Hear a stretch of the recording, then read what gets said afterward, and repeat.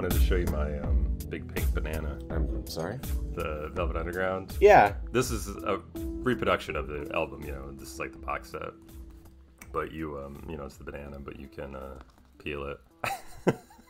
And it's a big banana. Look at how glorious it is. That's messed up, man. Well, it's Andy Warhol, you know him. Yeah, you make sure that banana stays on there. Yeah. Are you ready to start? Yeah, sure. So I have to ask you a question. Like, they still make Westerns, but I feel like it's kind of a dead-end genre. Whenever they make a Western nowadays, they go, oh, look at this, somebody made a Western. But what is a modern version? Is there anything that could replace the Western for why we watch Westerns? Is there a genre like that? Well, I'll tell you, in my opinion, and I think this is maybe shared by many, but the Western was popular because of television. Gunsmoke, The Rifleman, Bonanza, Rawhide. Anyways, so I think movies were just trying to catch up with how popular television Westerns were because there was a market there. But then they ended up making some great Westerns. But it did seem to have its day in the 60s and then maybe a little bit into the 70s, but I do think it kind of fell out of popularity. By the 80s, yeah. And it's just been every once in a while. But people always like them, if they stand out. But to your question, what was your question? What is the modern version of a Western? Like, we like Westerns because it was a lawless time. There's a lot of similarity between the Western and, like, fun old samurai movies. Yeah. Like, it's about an honorable warrior that runs around and rights wrongs, or doesn't. And I don't know if there is a modern version of that. I mean, the last Westerns that I remember kind of watching are few and far between, but No Country for Old Men was kind of a Western, the Coen brother film. That's good. And again, something that Cormac McCarthy, the author, wrote as a book was All the Pretty Horses. Billy Bob Thornton tried to make he made with Matt Damon, if you remember. Mm-mm. So it's like whenever they make a Western, it kind of becomes an Academy-loved kind of film. That's how rare it is. And sometimes they stand out and sometimes they don't. But I did hear of one called, and to me it looked like a Western, but I don't even know if it is. But it's like To Hell or Hell or High Water. I know that name. And it was, it was Chris Pine and Ben, can't remember his last name, but it was supposed to be pretty good. But I think that had a Western feel to it. But it might just be location. The fact that it takes place in the Southwest, people assume it's a Western. But to your question, I think what's taken over as a Western is John Wick and anything Liam Neeson was doing. Oh, John Wick is absolutely... Like the Taken films. Yeah. Those are the new versions of the Western. Or that is what is carrying on the torch of the Westerns, are revenge movies. Yeah, anytime there's a movie where there's a guy outside of society doing a thing, yeah, that's interesting. They've been slighted. They're taking the law into their own hands. That's a Western. And there's guns, of course. And obviously we have The Mandalorian. Yeah, there you which go. That's a Western feel. Literally a genre exercise in copying these three movies. Now, we had never seen these movies before, and they've always been on our list, obviously, just as movie fans. But it just takes a moment in your life to say, like, I need to sit down and actually watch them. But when you watch them, you realize everyone is cribbed from them. This is why Tarantino started making movies. The Mandalorian music is completely based on this film. So many things came from these movies. So wait, you've never seen them before either? I never saw them, no. That's fun! Yeah. And like, this is the magic of this podcast. We're becoming better at movies because of it, and I like that. Yeah, we're becoming more knowledgeio, and it's never too late in life to learn about these things. I hope I don't say his name wrong, but like, so because of these movies, I know who Sergio Leone's... How do you say it? Sergio Leone is how I always said it. I didn't know a lot about this guy, but a lot of respect. Yeah. I always knew him because he would always get mentioned, and he only made like 6 movies. 7 or 8, but yeah. Yeah, well, 3 of them were, like popular movies. Like 3 of them were this, and the other 3 was his Once Upon a Time movies. Which weren't actually connected. But people like to feel that they are in some way. Like, that's why Tarantino made Once Upon a Time in Hollywood. That's why he wanted that title. That's why Robert Rodriguez made Once Upon a Time in Mexico. It's just they want to feel a part of what Sergio Leone did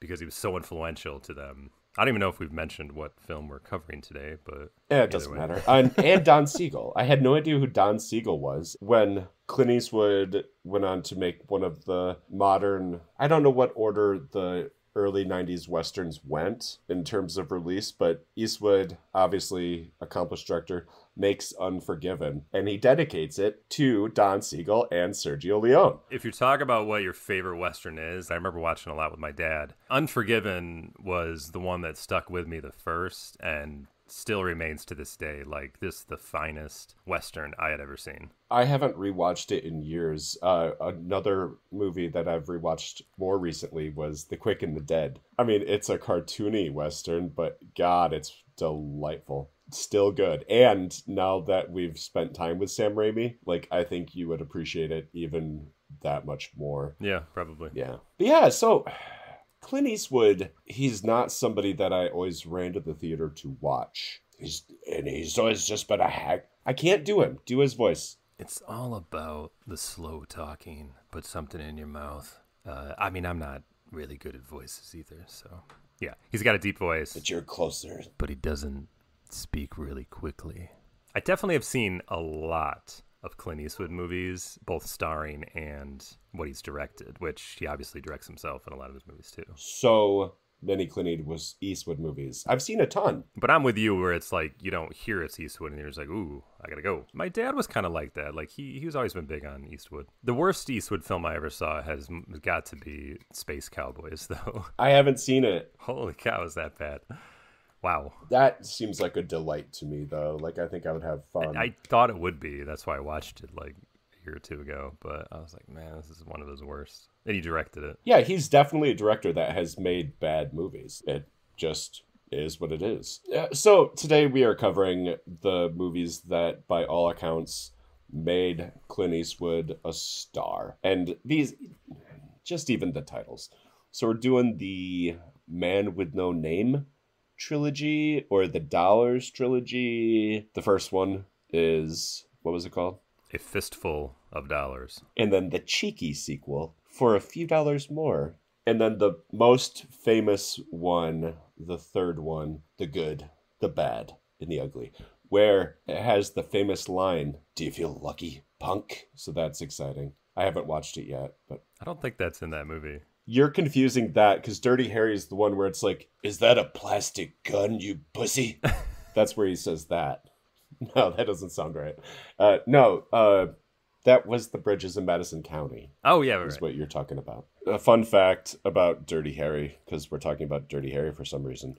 The fucking gun, the 44 Magnum, was on the verge of being discontinued. And, like, gun companies actually went to them and been like, "Can you put this gun in the movie?" That's crazy. And the popularity exploded. Clint Eastwood it made some people's heads explode, I'm sure. Yeah. That's just the kind of guy Clint Eastwood is. So, I don't know how much history is necessary on these movies.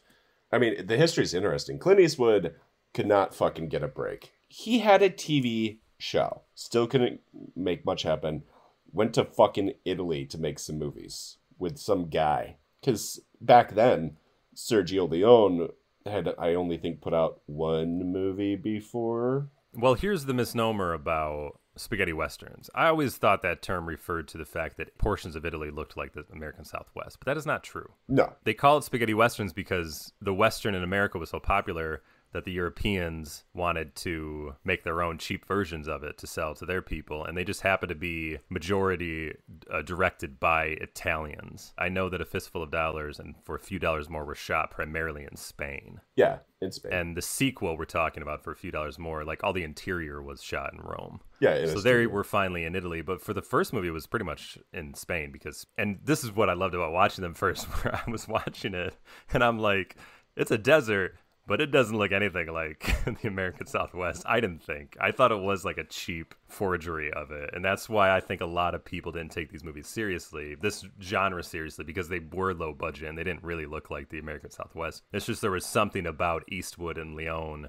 teaming up on these movies that when the American audiences finally saw them, they couldn't deny the fact that these were something special. Westerns before this, I was reading, the good guy was in white, the bad guy was in black. That kind of Fantasyland Western. Oh, the Lone Ranger, for sure. That kind of thing. You know where the Lone Ranger started? No. In Detroit. It was a radio show in Detroit. That's weird. Yeah, and then it became a television show, obviously. But these movies introduced dirty, sweaty guys with beards and who were supposed to be realistic, even though that wasn't necessarily realistic. Dangerous Mexicans.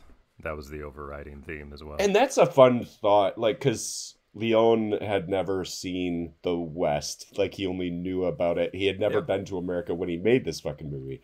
In the first movie, does it take place in Texas? It takes place on the American-Mexican border, but I believe it is still Texas. It almost felt like we're talking about the time when Texas was part of Mexico. It's a lot of history in that area, and I'm not that up on it. I used to know a lot about the Alamo, but a lot of that information's left my head. Oh yeah, it's gone. But to your question, I'm not really sure. I just know it's on the border, so maybe sometimes they're in Texas, sometimes they're officially in Mexico. For a few dollars more is mostly Santa Cruz and El Paso, I believe. But I can't recall what the first one is. No, the first one was just some whatever. Anyway, so these movies come out in Italy. They're big hits. They come out all over Europe. Don't come to America for a few years after that. And so this release schedule blows my mind, and no wonder he blew up. It was perfect for him. Perfect. These three movies came out in the same year in America.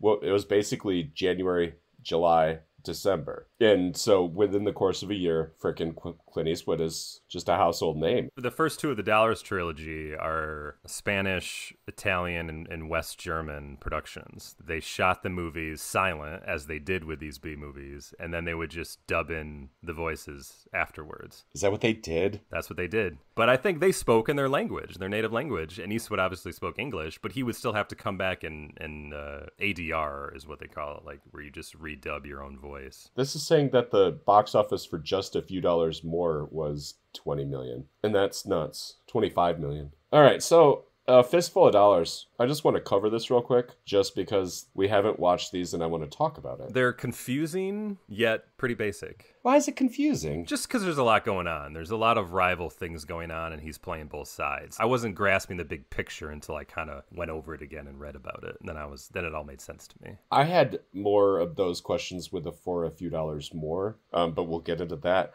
For a fistful of dollars, it's fun because like they introduce him, and he's just a rapscallion. It's a guy that shows up in a town, like, how do I make some money? And then decides to fuck with two rival gangs. He initiates all of this. Watches as one gang murders the entire family of another gang, and then he guns down the other gang. Like, he's just there being a little rapscallion, and you like him. Is this the birth of the anti-hero in modern American cinema? Is this? I think it might be. Because he was either the good guy or the bad guy in Westerns. I think he said he was primarily the good guy. So when this role came where it was just like, wow, the audience will like you, but you're not a good person. But you're still the hero in a way. And he found that pretty interesting, and that's why he wanted to play it. And I think it may have been the birth of the anti-hero. He literally, from the coffin, he watches that whole rival family get murdered because of him. Now, here's a serious question. Was the old guy in For a Few Dollars More the same old guy from A Fistful of Dollars? Wasn't the old guy in the first movie, are you talking about the Undertaker? Yeah, who helps him recover after he gets his ass whooped. And then there's another old guy that he goes and speaks to. It might have been the same guy. And then the movie ends with him riding out of town with a bunch of money. No, he gave the money away. Yes. So A Few Dollars More. I'm sorry. So A Fistful of Dollars, yes, we meet the anti-hero, the man with no name, whose name is Joe, by the way, in the first movie. He finds out this town has two rival families, basically, or gangs, whatever you want to call them. So he wants to make money. He finds a way to play them against each other. And that's really how the movie goes. But there is one woman, her story kind of grabs him on a human level because she's basically like held hostage as payment for this other guy cheating on this one guy. And she has a son. So the one good thing that Eastwood actually does while he's playing these people against each other and making money is he helps her and her husband and son escape, and he gives them the money, and then he watches them gun each other down and has to leave, except there's two old dudes that are nice to him, and one of them is being held hostage and tortured because they want to find the man with no name.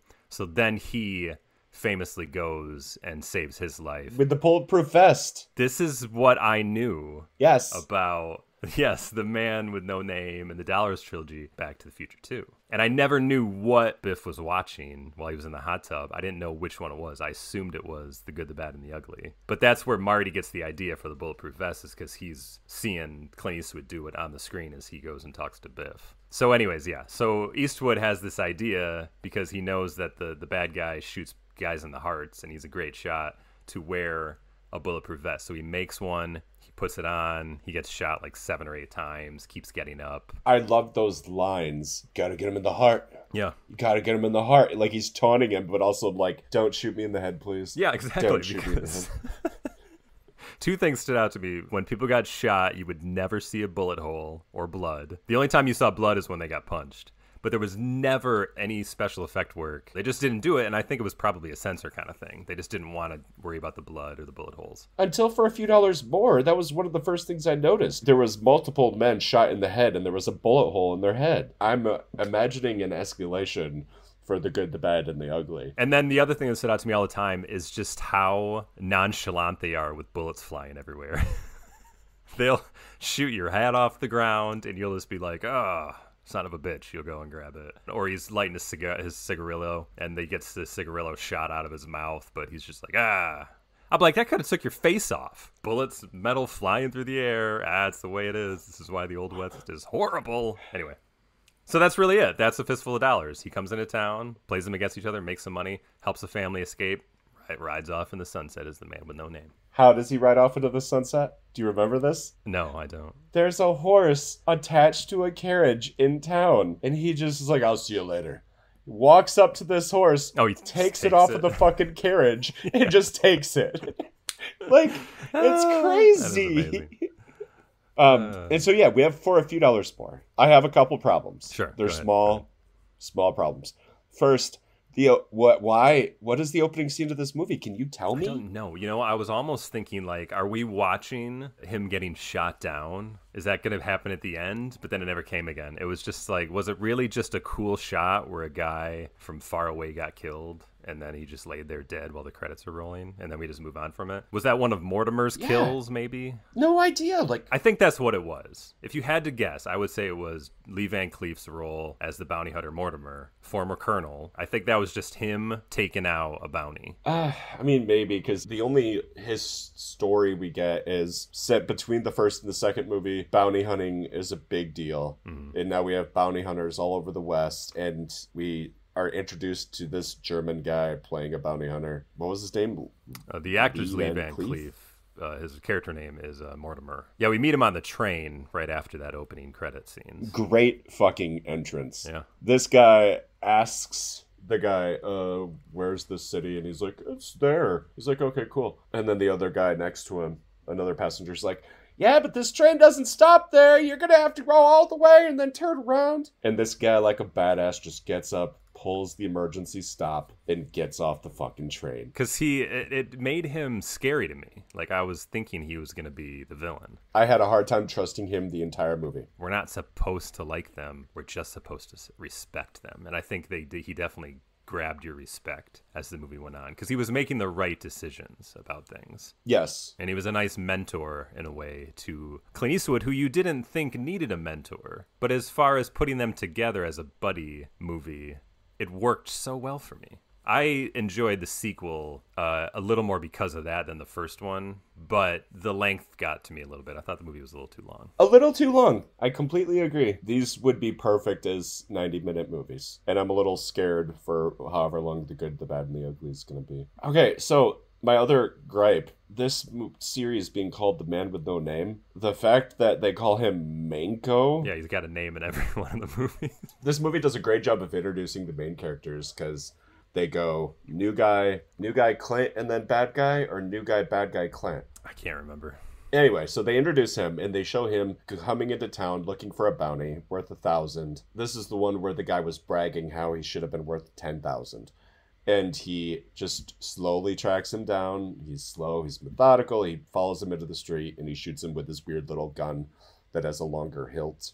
Hilt. And then we see Clint Eastwood doing the same. Again, he's just such a rapscallion. His target's playing poker, walks up, takes the cards away, deals the two of them a hand. The guy, his target says, "You never told me what the bet is." And Clint Eastwood's like, "Your life." And it was just... It's like the way of the West, where nobody interferes with someone looking that serious. This guy's onto something. They just let him do what he needs to do. Here's the thing about Eastwood is that they could have totally chose the wrong guy to play this role, because there's not much to it. But it could have been a nothing role. It could have just been like somebody would be like, well, that actor's wooden. These movies are really good if it wasn't for the actor who played the lead, you know. But there's just something about Eastwood where it's just so in him that that's who he is. It's hard to say, but it's just the constant scowl and the talking, like you said, with his teeth closed. I mean, and even the outfit, the hat works, the poncho, the black jeans, like everything about it just... I'm not so big on the vest. It actually reminds me of the Son of Frankenstein movie. this furry vest he wears. Well, no, I don't. But the poncho looks great. Poncho's always great. What I would have really liked in that scene is if his target had won and then had him shoot him anyway. Because he probably would have had to. Yeah, so there's a little fun bounty hunter thing going on. So you're getting the idea that they're just both in that business, and you expect them to be rivals now, and there's going to be some coming together. So that's what happens, because there's a big bounty on this guy that just got broken out of prison. Mortimer goes, turns in his bounty, gets his $1,000, and then sees a poster for a guy who's worth 10 grand. No. They introduced the villain first. Yeah. They introduced... Yeah, you're right. They have to. Yeah. Bounty hunter, villain. Villain is Indio. Indio. Because he gets busted out of... Is he busted out of prison? Yeah. His group comes and kills all the guards and busts them out. And he's laughing like a maniac. And then they switch to where that's what the poster's made of. That's when Mortimer sees the poster. Right. 10 grand. And then the man with no name obviously wants the same bounty. But Indio worked so well as a villain because I even thought for a 1965 movie it was pretty harsh. The guy that turned him in and then while he was in prison, he killed their family. Now, we didn't see any of it, but he had them killed. Like, it was pretty crazy to think that an 18-month-old just got shot. That was an amazing scene. So yeah, bad guy breaks out. First thing he does is he goes after the fucking bounty hunter that had him arrested, or whoever that guy was. I think it was one of his men that turned him in for the reward. I think that's what it was. I don't think he was a bounty hunter, but that would be my guess. And yeah, he takes his family outside, shoots them. Fucking has him killed. His little baby. And then we establish this thing where it's like, you have until the music stops playing. When the music stops playing, we have a shoot off, and then he kills him. And what I also liked is that he has these visions, these memories that he thinks about this woman and her fiance or something like that. And obviously he did something very bad to them, and it's bothering him.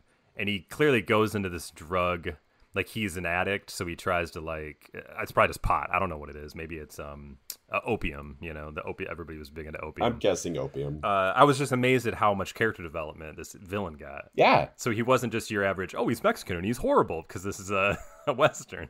It's like, wow, there's actually like something that bothers him, and this is why he drugs himself up all the time. But he can't help it. He's such a bad dude. And that's where he got the watch from. You know, that's worth pointing out. For these movies being in the 60s, I don't know if they're just... I mean, I'm sure it's just because they're European, but they're really not racist. They're not racist because they take place in that area, and they just happen to be... It's like gangs, you know? Here's a gangster movie with cowboys, basically. But it is just like, if you only watch these movies, you get the feeling that Mexico is just a bunch of, like, horrible people. Yeah. Anyway, we have the bounty hunters meet each other. In Clint Eastwood, the man with no name, he's a rapscallion. You keep saying rapscallion. And so he's a rapscallion, man. He's a troublemaker. And I love this movie. He sends the guy that runs the hotel up to Mortimer's room to pack his bags and put his bags on the train because he wants him to leave. And don't say anything to him. Just walk into his room, grab his clothes, and walk out. And this poor innkeeper's like, all right. And so we get this showdown in the street where they are literally just testing each other. I thought it was going to come to something more. Who does what first? Clint shoots his hat off. Does he shoot it off his head? I don't know. But it keeps falling on the ground, and then when Mortimer goes to pick it up, he shoots it again, so it just keeps going further and further back in the street. And then he gets to a point where he reaches the limit of his bullets distance. Yes, and I thought that was a thing that Mortimer was doing to test the accuracy of this guy. Yes. How far can he shoot? How far? And I thought that would come back, and it never does. No, but it showed that it was the moment that the man with no name realized how serious and quality this bounty hunter was, he can't push him around anymore because Clint couldn't shoot any farther, and yet Mortimer brings out his super gun and blows the hat off his head and then shoots it in the sky a couple times. Oh yeah, Junior, I can shoot even farther than you. And then that's like, oh, we're friends now. Yeah, that's essentially what it was. So it worked out. You want to team up? And I even feel like Clint expected a team up at that point, but he was trying to play it cool. But I think they both realized that they were going to get in each other's way and it wouldn't end well. So they might as well team up and maybe they can get something out of it. But even though they team up, they have their own. They're still fucking around. They're both rapscallions. They're not trying to screw the other one necessarily. They're just trying to get rid of the other one by making a couple moves of their own. So they established that there's like 15 people in this gang. The main guy is worth like 10. The rest of the gang is worth like 20. They're individually worth like one was worth 1,000, one was worth 2, and I think when they added it up, because Mortimer was like, well, you can have Indio's, the main guy's bounty, for 10. I'll take the other guys. And then Clint was like, well, that might be even more than 10. So maybe it was like 12 or something, or 14. Yeah. But they team up. They team up, and it's a constant battle of the wits, where Mortimer's like, you got to join their gang. We need somebody on the inside. And they're going to rob a bank that's supposed to be impossible to rob. Except, even the plot of this is so much more detailed. Like, there is a plot. Maybe that's the biggest difference. Is there's a heist, they have to stop the heist, a lot more story structure. Indio's cellmate, is it Indigo or Indio? Indio. Indio's cellmate designed the safe at the bank, and that's where he hatched the plan to rob the bank. Is that what he was? Because he had like a little model of the safe. Yeah, he had the model of it. So I think that's essentially what it was. That makes sense. And he has this amazing plan to rob this bank that's unrobbable. They're staking it out. They're watching the guards. Oh, there's so many parts of this movie. I love where he approaches the bad guys and strikes the match on them to light it. Yeah, right. Just seeing what they would do. And because they were casing the bank, they wouldn't do anything. Oh, so and that was the hunchback was Klaus Kinski. And I don't know if you know him, but he went on to star in 5 or 6 of Werner Herzog's movies. He was the guy in Die Hard, wasn't he? No, he was not in Die Hard. That wasn't him. But no, he was in Aguirre, The Wrath of God, which is a crazy movie. And then he was in Fitzcarraldo, the movie about the guy that has the ship moved over the mountain. And then he was in Nosferatu, Werner Herzog's version of that movie, remake of the movie. He's a crazy actor. Oh my God, is Klaus Kinski the guy that's crazy that Werner Herzog hated? Yes. Really? They hated and loved each other. He called him his best fiend. He found him the most interesting and greatest actor of his generation, but they almost killed each other, like with firearms sometimes. Over and over and over. Yeah, and they kept working with each other. That's awesome. I did not realize it was him. Yeah. Anyway, so this is like one of his first roles, I think, or as far as popular roles goes. But yeah, he's like a hunchback. Mortimer strikes a match on him, but they can't do anything because they're casing the joint. They don't want to get in trouble. I did think that was a nice touch. And Clint is kind of in and out of the gang, but he's just trying to make it seem like he's still a part of them. And then they rob the bank, and they find a way to do it because they blow the wall out the back and steal the safe. They got it down pretty well. Something I really liked about the robbery, Clint and... Why can't I think of this guy's name? You can call him Manco and Mortimer. Clint and Mortimer. They have this plan, and they're going to take them out at the robbery, and they're stationed, and they're waiting, and the gang outsmarted them and everybody else by blowing out the wall, stealing the safe, and being gone. So Clint tells Indio and the gang, pretending still to be part of their gang, even though he wasn't there for the robbery. I don't know. It was a little weird. Because Mortimer's plan is like, tell them to go north. That's what will ambush them. So he goes and tells them, hey, don't go north. That could be an ambush. Why don't you go south? But then Mortimer is already one step ahead of him. So he ends up where he was trying to get the gang to go anyways. So it's like, fuck. But then that's when Mortimer joins to say, like, I'm a safe cracker. I can get it open without you destroying half of the money in there. They get the safe open, but everybody has to wait around a month for the heat to die down, and then they'll get their payment. Yeah, essentially. And then this part, I gotta admit, I kind of fell asleep for this next stuff. I read about it, but I fell asleep during the nighttime stuff, I guess. Essentially, Indio knows the whole time that these guys are just bounty hunters, and he's playing them. And everybody's playing everybody. This is another rapscallion moment where Clint Eastwood is sneaking into the room by going through the roof of where the money's being held.